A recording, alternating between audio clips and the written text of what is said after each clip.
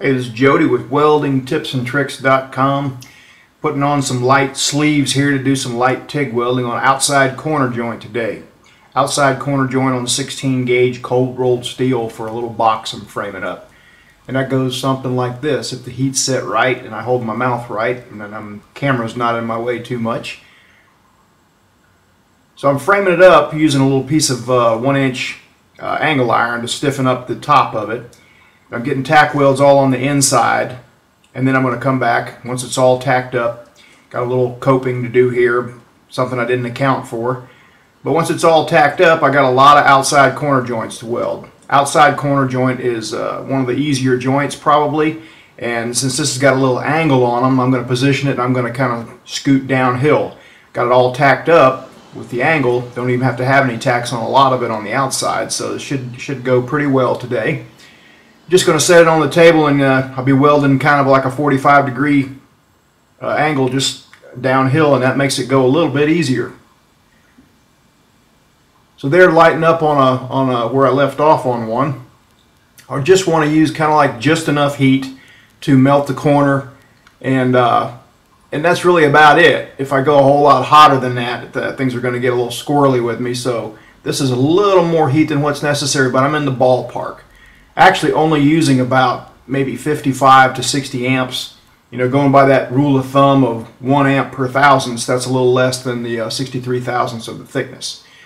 And I am pimping the TIG finger today. I think it's pretty awesome for jobs like this because your pinky will get hot propping next to the weld, and the TIG finger will let you slide and go long distances before your fingers toast. So you can flop it around in all kinds of different positions, and it just slides nicely along the joint and lets you go a long way, and just a handy little tool for propping where there is no prop.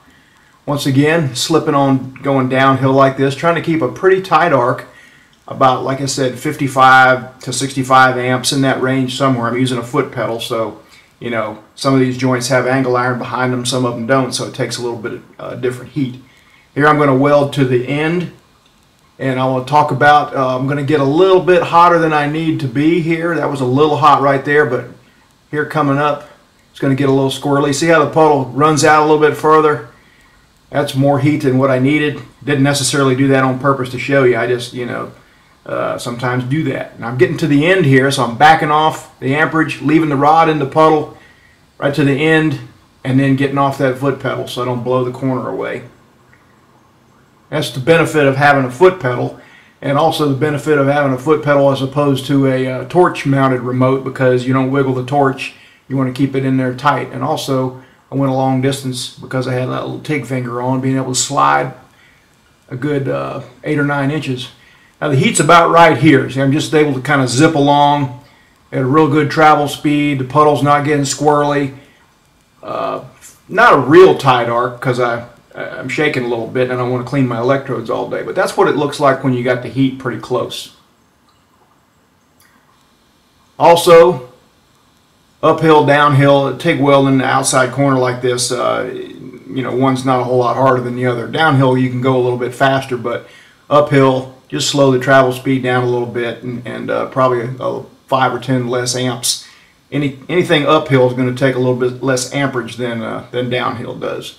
Just rolling that corner off is what you're looking for. And also, I tell you, this really didn't even need any filler metal. This could have finished up a lot quicker and probably looked a little tighter and nicer with just fusing it together like this. It wouldn't make for a very interesting instructional video though, so I decided to not do that and just show you one there. Also, if you got little gaps like this, a tip is you can't step out very far before you add filler metal on a gap like this. That's probably the biggest, most important thing. You got to add rod often, and don't move the torch much in between rod additions. So then once that box is done, it's going on the corner of this little cutting table here. So I'm blowing out some holes with this plasma cutter circle attachment. I'll go over that in another video coming up. But little attachment here from Miller works slicker than you know what for zipping out circles like this. So this is a little air box that the fume extractor snorkel arm is going to go on, and I figured I would show you a little snippet here of this little circle cutting attachment. just to show you the application here.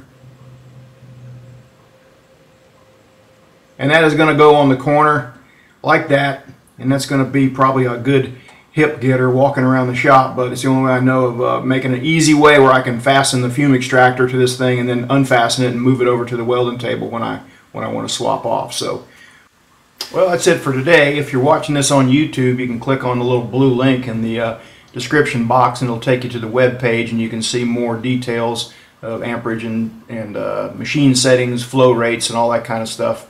Thanks for watching. Visit weldingtipsandtricks.com.